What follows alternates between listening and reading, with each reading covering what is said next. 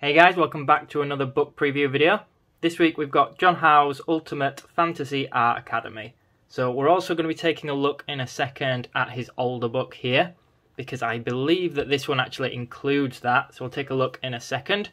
First of all, a quick look at the front and back cover. Okay, so if I turn to the contents on this one, this is where we're just going to spend a second comparing the two, because I was a little bit confused by this online, so bear with me, I'll bring this up. Okay, so hopefully that is in focus.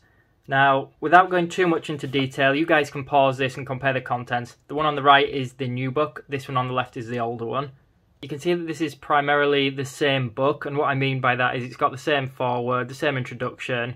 I'll let you compare it yourselves, but the creative process, for example, you have this here. On this older book, it's page 10 to 26, whereas on the new one, it's 10 to 28. So, without looking at it, I don't know what's included in it, but it has 2 extra pages. Materials and techniques is the same as tools and techniques, which instead of being 28 to 42, is 30 to 48. And you can see this for quite a few of the others. Some of them have got different names, but my point being, it's the same book, but it looks to have a couple of pages added, with the exception of these chapters here, if I've got it right, that is, words and pictures and sketching tutorials. And we'll talk about those as I preview through the book. So if you've got that older book, you will recognise probably a lot of this book. Overall, this one looks to have about 100 pages extra. So I did a little bit of digging online, a little bit of research, and it looks as though this book actually contains his 2 older books. So the one I just showed there, which was the John Howe Fantasy Art Workshop, and then I think there's an older one that I don't own called John Howe Fantasy Art Drawing, and I think that's like 10 different drawings that are step by step. So I'll put a picture of that up on screen in case you're familiar with that one, maybe you recognise it. But as already mentioned, on top of that, each chapter does have, I don't know, maybe a couple of pages extra on average. So if you're a big fan of John Howe, or maybe you like to own the newest versions, the most up-to-date versions, then this new one would be the better option for you. To be honest, I got it for like, I don't know, maybe £18 or something. So it's not a very expensive book to get anyway. And it's got about 200 and, in fact, let me check. Roughly speaking, about 220 pages.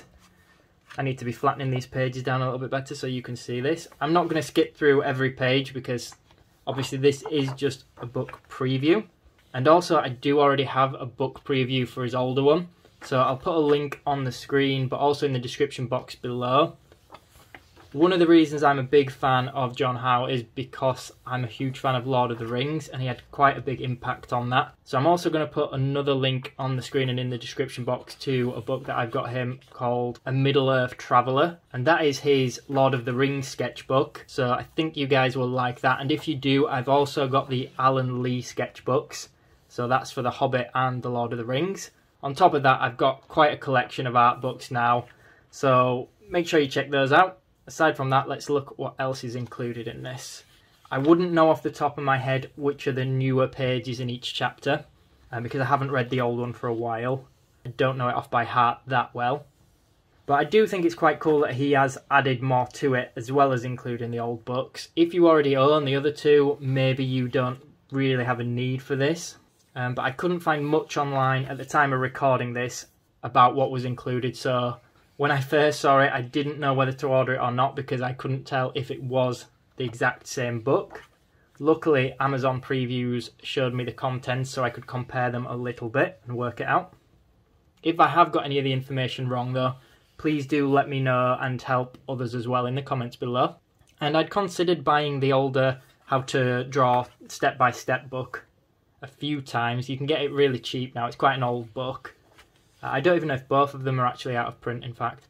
But yeah, it's quite an old book, but I'm not a massive fan of step-by-step drawing books, especially if it only shows you how to draw a few set things. I feel like it doesn't really equip you with the tools you need to sort of create your own work. So I think they're pretty cool, especially if you're younger and just learning to draw. And I think some of them have value if done right, but overall I prefer more of the workshop side of it. More like giving you the tools to figure things out for yourself, let's call it. But I guess this book is going to include both anyway, so it should be really good.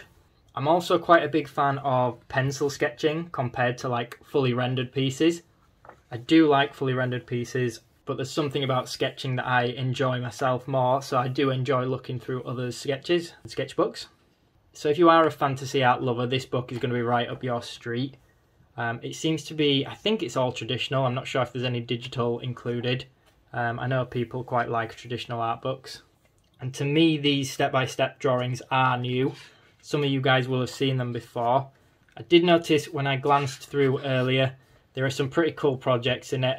Again, I am a Lord of the Rings geek, so we have Arwen there, and also I believe there was a Balrog. I'm not sure if I've skipped that.